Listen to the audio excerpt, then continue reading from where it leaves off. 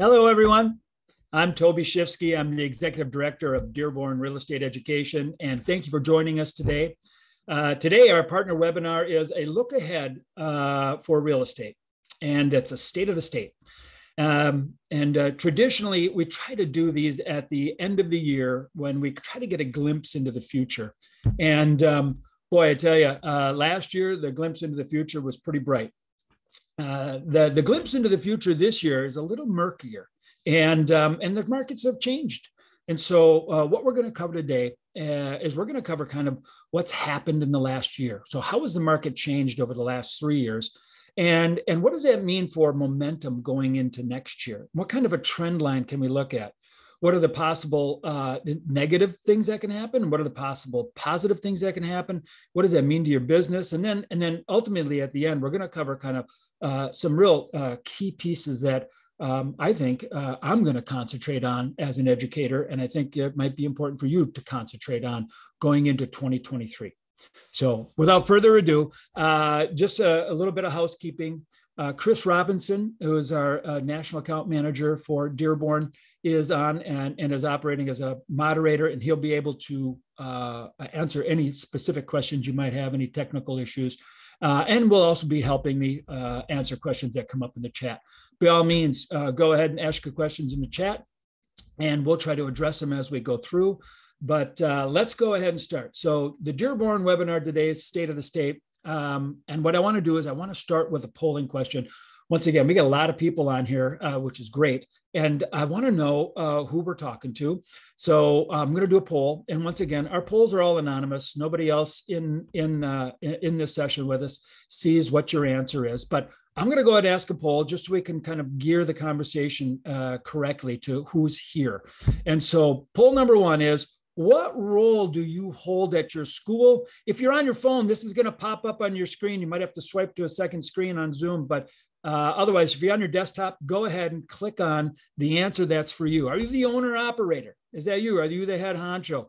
And you can do multiple answers. You should be able to do multiple answers. So if you're an instructor and you're, the education director, great. Go ahead and answer it. Just trying to get an idea of some of the roles that you might have at the school. All right, they're rolling in. Excellent. 28, 29%. Look at that. All right, so it's a good mix. And then also, I will always share the polls. So you will always kind of see where everybody else is at on this. And so I'm going to go ahead and end the poll. And we're going to share the results. You should be able to see the results. So owner operators, 47% of you, right? This is excellent. I love it. You're in your business. You're thinking about next year. In fact, you might even be thinking about the year after that. And we're going to touch on that just a little bit too by the end of this. Administrator, right? What can I expect? What's coming in? How many people? Education directors, excellent. 23% of you. Instructors, 43%. And then I'm not yet associated with, not even associated with a school yet, 13%. Just, we always have people interested in becoming a school and they get invited to these too. And so hopefully you're going to learn something and be ready to, start your school appropriately. Okay, so let's go ahead. I'm going to stop sharing that poll and I'm going to jump into our stuff. One last bit of housekeeping for everybody. We're going to try to make this 30 minutes. I'm going to go pretty fast and pretty quick. So let's get ready. We're going to hit it. Number one, looking back, a year in review. We can't really know where we're going without we look from where we've been. In fact, I put on here 2022, right, in review, looking at licensing. And I think we actually got to go back to 2019. Some could say go back all the way to 2012 when things really started to turn around from the kind of the Great Recession back that started in 2007, 2008, financial crisis. And about 2012, things really started to kind of turn around for real estate. It's been a really pretty good run. And then in 2020 with COVID and the pandemic, we saw a lot of people out of work. We saw people looking for new jobs. We saw people with money in hand from COVID relief efforts. And it's no surprise, licensing took off. And if you've been in the business during that time, you would be I don't know what you would have done absolutely wrong, but you should have seen a growth in your business. And some people really nailed it, and some people struggle, but if you're here, that means that you've succeeded during the pandemic, right? But what started to happen was, in 2021, about halfway through the year in 2021, some of that relief money started to dry up. And people were going back to work, and employers were finding it a tight employment economy. And so what happens is we started to see some of those enrollments softening even in 2021, and it just continued through 2022. And I think on average, what we're looking at across all of our partners is we're looking at, being down anywhere from 15 to 28% for licensing enrollments during 2022 so far. And it looks like it's probably going to finish the end of the year the same way. So we come from this nice steady climb to a sharp uptick in the pandemic to a softening that's happening, right? Down 15 to 28%. So what does that mean for us? Well, why is that? I mean, really, if you want to understand exactly what's driving enrollments and why there aren't enrollments, one of the key things I always look at, and you can look at, these kind of studies too. Like this study here is from the U.S. Bureau of Labor and Statistics, and so. And what this is just unemployment rates historically, and it's really since 2012. And you can look at these unemployment rates as they drop and drop and drop and drop, and then in January, not really January, but actually March of 2020, when the whole pandemic hit, you can see this giant spike of unemployment that went up to 15%. And what happens is you got a lot of people standing around without work saying, I got to do something. It's no secret this helped drive our licensing enrollments, people looking for that new career, that next career, want to take control of their life, they want to do it. Well, what happens is it's a pretty good run, and we get a lot of licensing students in, a lot. But as we go through 2021, you can see the rates start to drop all the way back down. So in November of 2020, we're back down to 6.7% from a high of nearly 15% in the beginning of the year. To November of 2021, we're down to 4.2% unemployment rate. So we've dropped underneath the 5% unemployment rate. And in fact, today we're at near historic lows at 3.7% unemployment rate across the country. What does that mean? Well, that means that a lot of people are pretty happy in their jobs, or they feel like, at least now, they're being compensated for their jobs, and there's a lot of opportunity out there. It's no secret, I've found over the last 20 years that the real estate industry is kind of an anti-cyclical industry. So when unemployment goes up, our licensing education enrollments generally go up. And when unemployment goes down, our licensing enrollments generally go down. And you can pretty much follow that over, I don't know how many years, over the last 40 years, you might be able to do something like that. So we watch unemployment rates very close. And I can tell you that there's a kind of a magic line, and the magic line is right around 4.5% to 5% unemployment. You get above 4.5% unemployment, and you're pretty good. If you're above 5% unemployment, you're usually doing really good, because real estate is an awesome second career or third career choice. That's generally been the history so far. So watching unemployment rates is important. And the reason I say that is because, in fact, just before COVID, before the pandemic, I think I made a joke in an executive meeting once. It was probably not the smartest joke at the time, but it was, what real estate needs is a little tiny recession to get more unemployment. And that wasn't the most sensitive thing to say, but it's true. And so where we're sitting now, people talk about a potential recession coming. We're going to talk about some of the risks involved in if there is a recession and what that means. But it might not be all as bad as you think for real estate, if history has anything to say about it. So let's go on. What else is driving our industry? It's no secret that in 2006, 2007, 2008, there was the mortgage crisis and the financial collapse. And because of the mortgage crisis, real estate had a kind of a really negative connotation. It was almost dirty. And I say that because I was there and I lived through it. It wasn't an appealing career. People are like, oh yeah, mortgage meltdown, it's an ugly mess. Homes are selling, foreclosures, short sales. Who wants to get into that mess? It wasn't a desirable second career for people. So even though unemployment rates were up during that time, during the financial crisis, real estate wasn't attractive. Home values had dropped like crazy, short sales, foreclosures everywhere. The mortgage industry was a mess. It wasn't an appealing second career. Here's what I can tell you. Today, a little different. A little different situation going on. But once again, if you look at this chart, you can see back in 2000, we started to have this climb in average home prices, kind of this run in real estate where, man, it's a really attractive career and housing's exciting. I mean, it's romantic almost because look at the home prices and the positive press. And it's no secret. We saw an even bigger run on licensing education back in 2000 through 2005 than we just did in the last 2 years. It was a ginormous run. And what happened was the housing prices were going up, and that was helping because every home that sold meant more commission was being made. And there were transactions happening like crazy. We had a ton of investors in.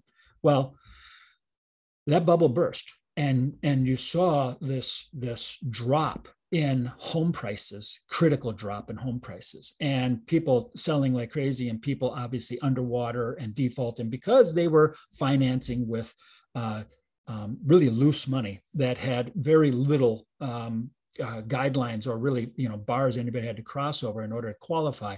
And so people were defaulting all over the place.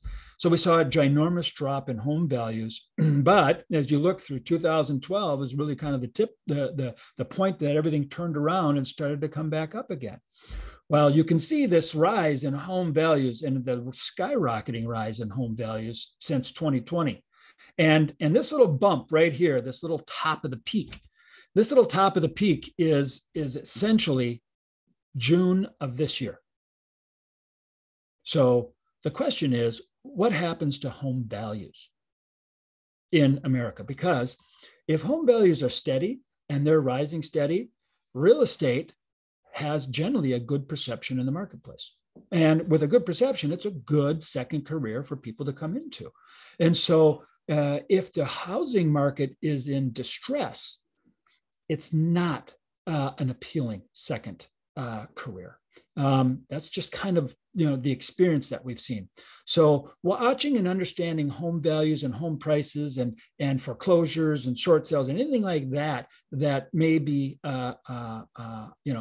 people might be thinking about here, I think is going to be critical to understanding where our real estate licensing education market goes, because kind of so goes the housing industry, the real estate industry, so goes our business. That's not a big reach. I mean, that's what we do. We provide licensing, continuing education, post-licensing, and professional development to the real estate industry. So, but knowing which factors to look at, I think was important for me. I've got 20 years of trying to figure this out, and I'm sharing it with you so that you can, take your own look and into your own market and understand really what's going on in your area. And have we peaked? Is it a severe drop? Or is it a slight drop? Is it a small drop? Is it, because these things go up, they go down, just like the interest rates go up and they go down. So does home values. The long look is what is the perception within the marketplace about real estate? So I ask a question for you guys. What are you seeing in your home market? All right, so I'm going to launch poll number 2. And poll number 2 is, what are you seeing in home prices in your area? I think it's key. I think it's one of those things as an educator and as a business operator, you are going to absolutely need to be aware of this. What is the perception of what's happening in a marketplace? So I'm going to go ahead and launch this poll. Go ahead and take a whack at this. Once again, if you're on your cell phone, you may need to slide to another screen to find the poll, but the answers are possible here. Go ahead. We got 45% coming in already. Ooh, look at that. Prices are still climbing like crazy, I think is answer number 1. You can only answer one of these. And so prices are still increasing, but, not like before. They aren't at the 10, 12, 16% we've seen, but they're still increasing. or prices are coming down, slightly, just a little bit, or prices, man, in my area are falling like a rock. And then finally, you know what? Prices they've just kind of stalled. They're not climbing. They're not falling either. They're just kind of sitting now. All right, look at that. I think we got nearly everybody has responded. 5. I'm going to go ahead and close this in 5, 4, 3, 2, 1. All right. I'm going to share the results. Look at this. Nobody says prices are climbing like crazy town. Yeah, I get that. Actually, we all know that was unsustainable. Can't do that. Prices are still increasing, but not like before, 27%. So 27% of you are in marketplaces that's like, they're still climbing. I mean, and when we say climbing, you got 2 things to look at here. And I think this is important for us as we go forward. 2 things to look at. There is month over month. So from previous month, are we seeing an increase in sale prices? And then there's year over year. So like, all right, we just finished November. So November versus previous November. Are we up over previous November? And I think just about everywhere in the country is still up over previous November. So year over year, still up. But kind of that trending in your month to month. Are they still going up? Are they coming down a little bit? And so look at that. Prices coming down slightly, 59%. I think that's probably the overwhelming favorite. How about this? None of them are prices falling like a rock. None of them. And I don't see that either. In fact, I don't think we're going to see that. Maybe in a couple select markets, you might see that, but nobody here has not it. And then finally, no, it's not climbing. It's not falling. It's just kind of sitting, which is great, actually. One of the things we talk about is what kind of a market is this? Is it a seller's market? Is it a buyer's market? And some people say that we might be entering, what is called nobody's market. It's not a seller's market. It's not a buyer's market.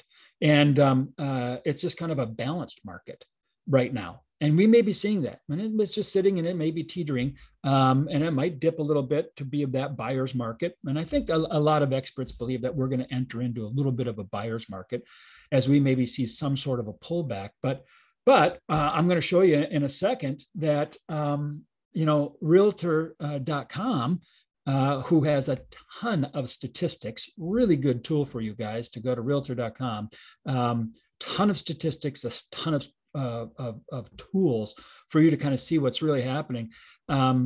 They don't actually think that prices are going to fall that much at all. In fact, they still think they're going to be up year over year for average home prices. But what else drives kind of our industry, our transactional industry in real estate? The other key indicator I always look at, mortgage rates. And mortgage rates have been front and center. They have really kind of stolen the show, so to say. And so what does that mean?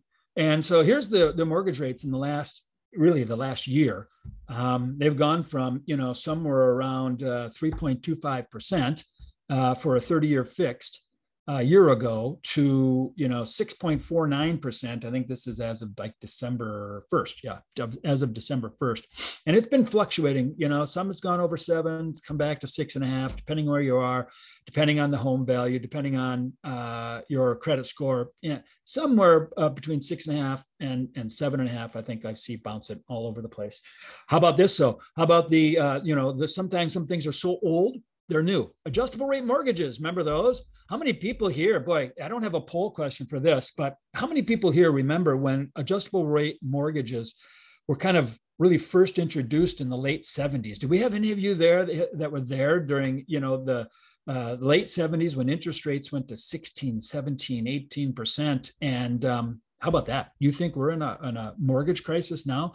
You go ahead and throw it in the chat if you remember adjustable rate mortgages coming on the scene, and how they really kind of saved a lot of the housing market from 1979 to like 1983. Because adjustable rate mortgages, as the fixed rate mortgages go up, adjustable rate mortgages, oh my God, yes, look at Lawrence. Adjustable rate mortgages are tied to different things. They're tied to the 1-year treasury notes, right? 3-year. they're different, and you might equate them more towards short-term lending because your mortgage rate, is fixed for a certain period of time, and then it can adjust. Well, look at that, 16%, $26,000, nice. Like to own that home today, I bet, Christine. But the deal is, we're seeing these mortgage products come back, and now that gap, that margin between fixed rate and adjust rate mortgages are really at 1% or almost over 1%. So you might get a fixed rate at 6.5. You can get into a 5/1 ARM today at 5.5 or 5.75. In fact, what does it have here? Yeah, 5.76%, which is significant. In fact, if you look over on the right, what has really been the impact on the cost of owning a home? Everybody talks about buying the home for a certain price, and that's important. But a vast majority of people who buy a home, it isn't the sale price; it's what's my monthly payment going to be, and so what can you really afford? And if you look at it, during the pandemic, there's been a ginormous rise in the cost of owning a home. So we go from 2020, the median sales price, if we went back a couple of slides, you'd see the median sales price is like $224,000 or something like that. And the fixed rate mortgage in 2020 was 3.25%. That monthly payment with 20% down was $1,123. Well, today that same house is $300,000 with a 6.49% fixed rate mortgage, and you're looking at almost $2,440 a month for that same house. That's a big difference. So, what does that mean to the real estate industry? Well, what that means is, are there enough buyers to buy what's available? And the key during the pandemic, when the money was cheap, was there were a lot of buyers. And they wanted to buy homes, and they kept driving the price up. The key is now is there still that kind of demand? And the good news is, and the bad news is there will always be homes that have to be sold.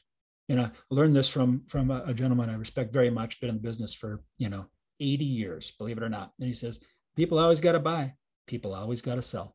For one reason or another, people die, people divorce, move, living situations, kids, rooms, all that kind of stuff. And so what happens is things have to keep moving. So mortgage rates, what do we think is going to happen in mortgage rates over the next year? And if they climb to 10, 12%, it's going to slow things down more. Might there be forces out there that will actually put pressure on reducing mortgage rates? One very big thing is happening in 2024, and we should already be talking about it if we're in real estate, and that is the presidential election. I'm not going to get political on you. It doesn't really matter who's in office before a presidential election. Nearly every presidency, every single administration tries to exhibit some force on mortgage interest rates leading up to an election, because it's no secret. Home sales drives our economy, a big chunk of our economy, and they want home sales. And the good news is there is a light at the end of the tunnel for us on mortgage interest rates. Happens to be in 2024, but there is a ramp up period that needs to happen. And we are dealing with inflation right now, so there's some counter pressure there, but believe me, there will be some pressure coming. We're going to talk about that in a little bit. All right. So I wanted to share this with you. In doing the research, I look for a bunch of different sources. I look for a Mortgage Bankers Association. I don't know if you guys know the Mortgage Bankers Association, but they do a really kind of clear picture on what they think is happening in the finance world in mortgage lending. And they tally up how many transactions, and they tally up, refinances, and they tally up new construction. They do a really good job. And I find their numbers to be very, very accurate. I also find the National Association of Realtors does a very good job. I tend to find the National Association of Realtors generally paints a pretty glossy picture. They take the positive side on things, and I get it. I like it. I understand that. Where the Mortgage Bankers Association kind of takes a very, just by the numbers sort of a thing. and maybe a little more critical look at it. You got to find your resources where you go to. I'm just sharing some with you. But this is from Realtor.com, which isn't quite the National Association of Realtors. It's from Realtor.com, that organization. They have stats, right? They have lots of stats. They have their Realtor.com website drives hundreds of millions of people a year to that site, and they track all those transactions. And so one of the things we got to do here is kind of look at where we were and where we're going. And what they do is they do a really nice thing. They're doing a forecast to kind of tell us what's happening in the real estate industry, and gives us a little historical picture. If you look at, mortgage rates, and you want to look at from 2013 to 2019, the historical average for mortgage rates was 4%. That's low. For the last 40 years, the historical average is 7.7%. For over the last 40 years, 7.7. So when we see, they got to 7% now, it's like, well, that's historically average. We've just been in a very low interest rate time period in history. So very unique, very peculiar. But what does it really mean? For 2022, we averaged 5.5%, right? And by year end, they think, obviously, here coming in December, that we might be sitting around 7.5%. I think it's going to be anywhere from 6.5 to 7.5%. And what do they think is going to happen next year? But they think that it's going to average 7.4%. But if you look, they also think by the end of the year, it's going to be 7.1%, which means they also are seeing that there's going to be a drop in that interest rate. So what does that all mean? It means that interest rates do affect transactions. It does affect how much home people can afford. And the key here is we need people to afford as much as possible because that means transactions. That means that the industry looks healthy and it can support wages. And that's good. So the other thing we want to look at is affordability. And here, Realtor.com, they're saying that home prices are still going to appreciate year over year next year by 5.4%, going up from this year, which, is up 2.10% from the year before. And existing home sales, they do see home sales dropping, 14.1% down to 4.53 million from 5.28 million home sales this year. So transactions drive the money in the industry. Nobody gets paid until there's a transaction, essentially.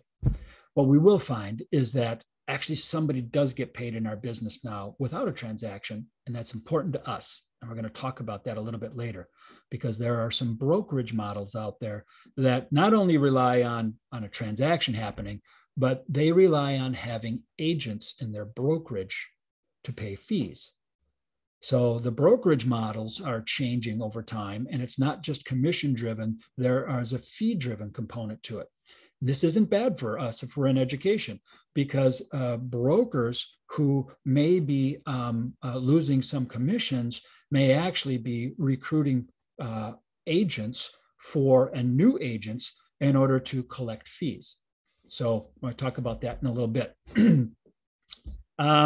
Existing home sale inventory, well, there's one good thing happening. They think the Realtor.com believes we're going to be up 22.8% from this year. So more options. Once again, coming back to that, maybe a balanced market or a nobody's market, not buyers, not sellers, so balanced market. And then single family housing starts. This is another key long-term issue that you should be aware of that's going to come into play to what we think is going to happen next year. And that is, there's a shortage. There's a housing shortage in America. And we're going to find later that that's anywhere from 2.8 to 5.5 million units. Think about this. We're short that many units, meaning there is a pent-up demand for that many units that we don't have built. And if you look at it, how many actual transactions do we have this year? 5.28 million. It's as if we have an entire year's worth of pent-up demand for new construction alone. So new construction may be an important part of where we go. Right now, some of those new construction companies are suffering a little bit because of pricing. That it's no secret, new construction can be up to a third more expensive than existing homes. And it's a part of what dragged the existing price of homes up also, is that to replace it with new was so much more expensive. We are seeing some of that regression in that pricing probably happening more so there than in existing homes. But as supply chains continue to loosen up and as inventory becomes more available, we should see that correcting itself a little bit. But the deal is, it could take a decade to overcome that deficiency in existing homes. More on that in a little bit. So another key thing is home ownership rates near at historic highs at 65.7%. So nearly 2/3 of all Americans own a home, the American dream. And that's good. That's good for our business. It's good for everything as far as generational wealth. It's good for, generally the widest, broadest consensus is that's good, unless you happen to own a home and the homes lose value of 20, 30% or more, like they did back in 2006 and 7 and 8. Of course, we've recovered that, but that is a risk with home ownership. And then the other key here that we watch is rent growth. So what does that mean? Rent growth, that means the cost of actually renting. So my rent keeps going up. You can see that they're putting rent control measures in. And so that means that there's still a demand, and that rent will continue to rise as housing is at a shortage, when there's not enough places for people. The one thing that does for our industry is that as rents come up, and it actually makes owning a home not as expensive. So if I'm spending $1,100 a month on rent, and I could buy a home and I could get it for $1,700 a month, the gap isn't as significant as maybe it once was. So we did see over the last 3 years a progression out of renting into owning, which we hadn't seen in decades. It's slower now, but so key watching those interest rates, and when they drop down, because rental rates will stay high and interest rates will drop, meaning that buying a home and that monthly payment will drop closer towards rental rates, which should help also drive sales. All right. Okay. So James, we're almost there. We're going to get into, I know we're almost out of time, but let's jump into this. So real quick, how many licensees approximately in the country? 3 million, right? 1.6 million are realtors as of October of 2022. And the reason this is important is really, I can just boil it down to a couple things. Number one is age. At the very end of this, the last bullet, 66% are female, and the median age of all realtors is 56. The median age is 56. There's one thing that has not happened in the last 3 years, and that is the statistically average rate of retirement out of our industry. People who've been in the industry a long time, a lot of connections, their phone rang and then they said, sell my house for me. They didn't even put the sign in the ground, and they sold it over the last 3 years. There will be people leaving our industry, natural attrition through retirement, age, all that kind of stuff. That hasn't happened in the last 3 years. So there will be people going out, which means there are openings and there are opportunities coming in on the front side of the funnel, which is where we're at with real estate licensing. This is a key stat. I think everybody might want to be aware of this. Approximately 25% of active residential agents have been licensed since COVID. This is from Realtor.com and the National Association of Realtors. 25%, it's estimated, of active real estate agents have been licensed since COVID. They don't know any other market. This may be an opportunity for you. They don't know a kind of a balanced market. They don't know a buyer's market. They don't know how to market a listing. They don't know what to do when you don't have a showing in 3 weeks on a property. They don't get that. That may be an opportunity for us also going forward. All right, a look ahead. Licensing education for 2023. What do we think is going to happen? As long as interest rates and unemployment rates stay about the same, I believe we're going to see the same levels of licensing students that we saw in the last half of 2022. That's what I think. Looking at everything, That's what I think is going to happen as long as, interest rates and unemployment rates stay at the same. So unemployment at 3.7, interest rates 6.5 to 7.5%. That's what I see. Potential negative events that could make that worse. Typical recession, maybe. Unemployment will climb, but that's not always necessarily bad for real estate licensing. As long as the real estate market isn't impacted negatively by the recession, meaning that there isn't a ginormous drop off in home prices. If there's a super recession, batten down the hatches. And those are the two big events that can happen that may negatively affect. One of them might not actually negatively affect us. All right. The positives, there are positives. 2024 is an election year. Look for the Fed, right, to start buying back mortgage bonds again. The administrations, I said this before, they will look to any way they can to try to bring down mortgage interest rates, which will get those markets moving again. That's a good thing for us. We want those interest rates low. We want home selling again. And the good news is 2024, there's a stake in the ground, and it is the presidential elections. Retirement, licensees leaving the business, and how that affects brokerages. Well, like I said before, a lot of these brokerages have fee bases in place, and a lot of the more established agents pay heavy fees, and they don't share big commissions. And so how are they going to replace fees from people retiring from the business? Headcount. And so brokerages are still recruiting. We're contacted every day from people who are gearing up recruiting measures right now, who want to be actively recruiting new people into the industry, even in this softening market, because they see, a year out and 2 years out that they need to have people to do this business. Housing shortage, talked about it a little bit, 2.8 to 5.5 million units. New construction may be a place to focus. New construction studies, new construction training, even in professional development for how to do new construction might be something that we could look at. All right, where to concentrate your efforts to maintain or increase revenue? A couple key things. Number one, you got to increase your average order value. Look at this. What is your suggestion, James asks, to say, increase sales where competition or other real estate schools are offering basic classes for $69? I would have relationships.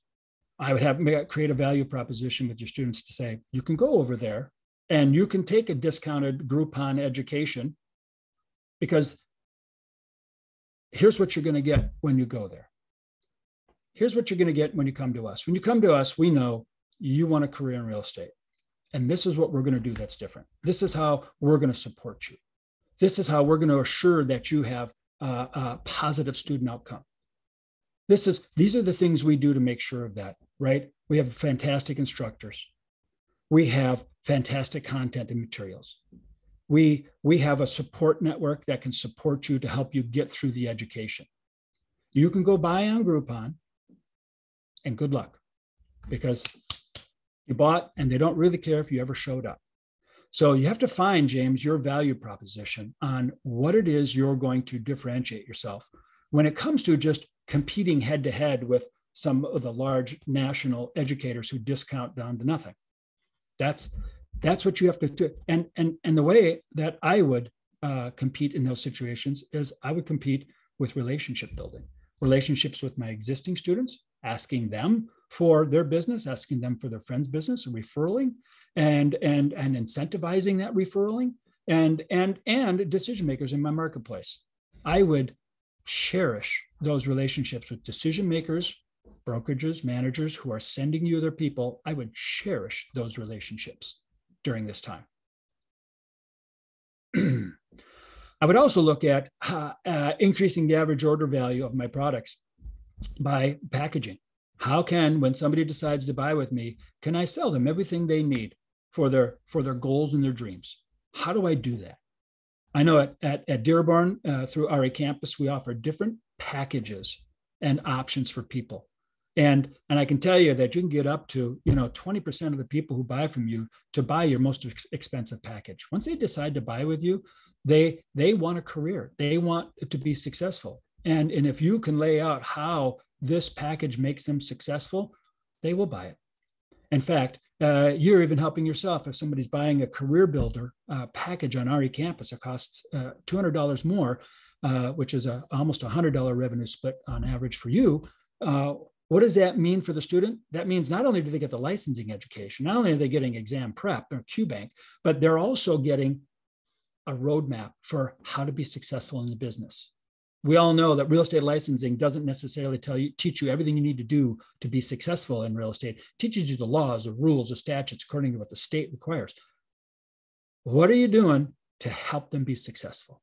How do you let them know what they have to do the first time? The first time that they sit down with their license and they go to work. Because when they come out of licensing, and regulators don't let us teach us this, they don't know how many phone calls a day they need to make. They don't know how many emails they need to send. They don't know how to manage their sphere of influence. They don't even know how to talk about getting an appointment with a buyer or seller. So find those products, find those professional development pieces, and like that's why we provide Real Estate Accelerator, because that's what they learn in that. And that's a simple thing for our education partners who are using RE Campus to be able to sell to those students. It doesn't take any more taxing, anything else on your part. We do all that work. So if that's appealing to you and you want to be able to do that, Real Estate Accelerator inside those career builder packages it can be an important play of raising your average order value. Do everything you can for positive student outcomes. I said it earlier, James. How are you going to differentiate yourself? And how are you going to then tap into that success? So do everything you can to get those students through, right? Have a positive student outcome so they can reach their goals. And then how are you managing that relationship with that student? Remember, it's about relationships and that student and that students. And how do you get that student to make sure they come back to you? We're going to talk about it right here, right? Do not lose your post-licensing students. Do not lose your post-licensing students. Engage them early and engage them often. Hopefully you have an email drip campaign or you have a letter writing campaign that you are sending to your licensing students to say, hey, listen, here's the requirement. Here's what it is. Here's what you need to do. And here's how we're going to take care of you. Do not lose your post-licensing. You saw a ton of new licensing students come in. Do not lose those post-licensing students. Those have to be sacred to you. They have to keep, they love you already because they completed their education with you. You've got to keep them. Same thing with your CE students. Keep your CE students. Go get more, but keep the ones you got. And build the relationship and ask them for the business. Just how when you're in real estate, I'm a licensed real estate agent. It took me 5 years to figure out to ask my clients for referrals, for business. I didn't do it first 5 years. What a mistake. Hopefully you're asking your customers, your students for referrals. Be creative. How you do that is up to you. But do not lose that relationship. Keep that relationship.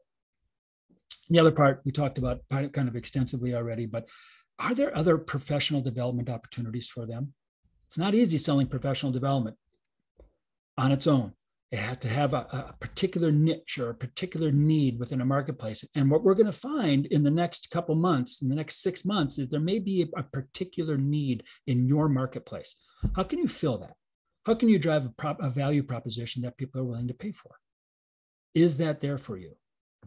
So we are working on some designation education, still about 6 months out from being ready. So unfortunately, I can't even announce it here, but those are some of the things we're looking at as an organization.